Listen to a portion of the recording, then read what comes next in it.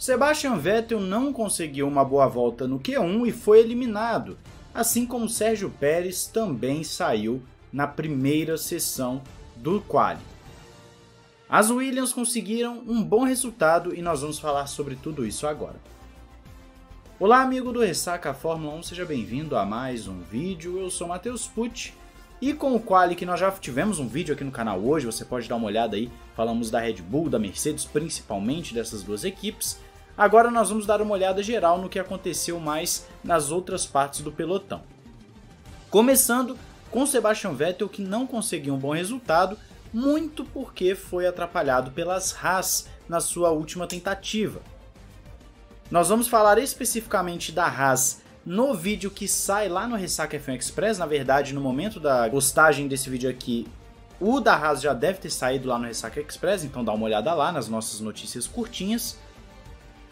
E Vettel então acabou ficando para trás num circuito que é de difícil ultrapassagem, ou pelo menos espera-se que seja de difícil ultrapassagem. Nós não sabemos ainda o tamanho do efeito que o DRS, a reta somada àquela curva inclinada, vai acabar tendo na corrida. Então, num primeiro momento, Vettel tem uma tarefa árdua para o Grande Prêmio de amanhã, com o Qualy que acabou se tornando quase que trágico para Aston Martin. Isso porque o companheiro de Vettel, o Lance Stroll, também por muito pouco não foi eliminado. Stroll sai na 12ª posição, mas ainda assim não é tudo aquilo que a Aston Martin estava esperando, o que mostra uma deficiência assim, do carro num circuito que exige um pouco mais de downforce e também um carro que tem um equilíbrio melhor, né? A gente vê que muita gente acabou saindo ali nas bandeiras vermelhas, perdendo a traseira do carro. O carro precisa estar muito redondinho. O Vettel sofreu bastante nos treinos livres com o carro da Aston Martin, dava para ver que o carro estava nervoso. Foi claro que a Aston Martin não tinha o ritmo e o equilíbrio para esse Qualy. É claro que na corrida pode ser que às vezes uma mudança de temperatura gere mais aderência para o carro, nós sabemos como cada carro se porta de uma forma diferente, e ainda assim a Aston Martin vai ter uma tarefa muito difícil para recuperar posições no Grande Prêmio.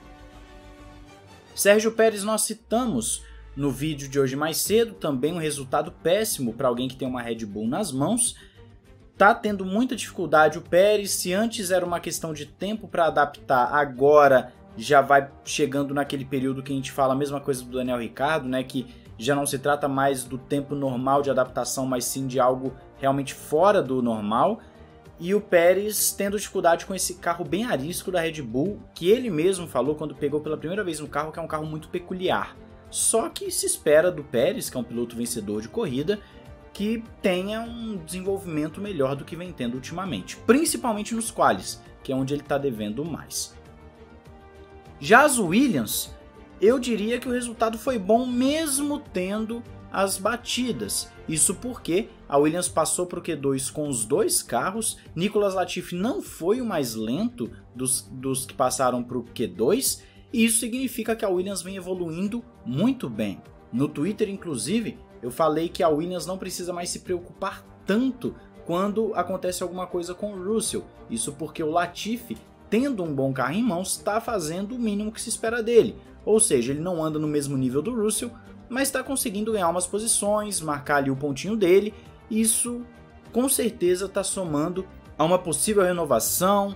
Enfim, ele está realmente conseguindo resultados mais expressivos. E isso muito graças a um carro da Williams que está evoluindo bastante. É claro que ele fica à sombra de George Russell, que também errou no Qualy, mas que larga da 11ª posição, uma posição excelente para um carro que até pouco tempo atrás brigava lá atrás com Haas, com Alfa Romeo, e agora já está brigando mais frequentemente nessas posições mais intermediárias do pelotão. A Williams então pode sair sim satisfeita desse Qualy, pelo menos ao meu ver, e claro, lembrando que como é um circuito de difícil ultrapassagem, devem ter que contar com algumas batidas, algumas rodadas. Nós tivemos bandeira vermelha em praticamente todas as sessões até o momento, e nada impede que na corrida não tenham outras também, porque tem brita, é um circuito de difícil equilíbrio, como citei anteriormente, os pilotos têm um nível de concentração muito elevado, porque qualquer erro pode significar o fim da corrida, não é que nem Paul Ricard, por exemplo, que se você errou você tem uma área de escape enorme, que você pode recuperar o tempo. Então, tudo isso significa que amanhã podemos ter bandeira vermelha, poderemos ter algumas alterações bem interessantes de posições por conta de erros, e a gente vai ficar de olho nisso. As McLarens, nós tivemos um Lando Norris um tanto quanto irreconhecível, ele ficou um pouco para trás do que se esperava, o Lando Norris não estava encaixando boas voltas, é claro que a distância ali no Q1, por exemplo, de 2 décimos entre ele e o Ricciardo não é uma distância absurda, mas para um piloto que estava andando sempre à frente do seu companheiro e que vem de uma batida na Bélgica, algumas pessoas começaram a colocar que a performance do Norris pode ser sim por conta do acidente no GP passado. Se é ou se não é difícil dizer agora, porque nós estamos apenas no final de semana seguinte. Tem que ver se isso vai ser uma constante ou não. Mas que chama atenção, chama. O Norris sai em 13º, o Ricciardo sai em 10º. É um outro piloto que está ainda buscando pegar a mão do carro da McLaren. Ricciardo não conseguiu, por exemplo, no Q3 repetir a volta que ele tinha feito no Q2. Se ele conseguisse repetir a volta que ele fez no Q2, ele sairia, por exemplo, na 8ª posição. Porque foi realmente um bom tempo que ele conseguiu no Q2. Então essas coisas acabam influenciando bastante na hora da formação do grid, seriam 2 posições a mais, mas o Ricciardo está largando à frente do seu companheiro, que para a moral dele é muito bom, e claro que o Ricciardo na corrida também ele tende a recuperar, né? Um piloto que assim como o Pérez tem feito qualis ruins, mas corridas de recuperação que até suprem um pouco do problema ou suprem a necessidade da equipe de uma forma geral. As Ferraris não são surpresa por conta do 5º e 6º lugar, isso porque nós sabemos, já falamos aqui no canal também várias vezes, que a Ferrari tem uma suspensão que é muito boa para circuitos mais travados e pequenos, que é o caso de Zandvoort. Então os circuitos que exigem mais um uso de zebra e que você tem um ganho de tempo muito grande por conta disso, acaba tendo uma Ferrari bem na frente, e nós vimos o 5º e o 6º lugar da Ferrari, só que eu acho o carro da Ferrari um pouco desequilibrado para esse traçado de Zandvoort.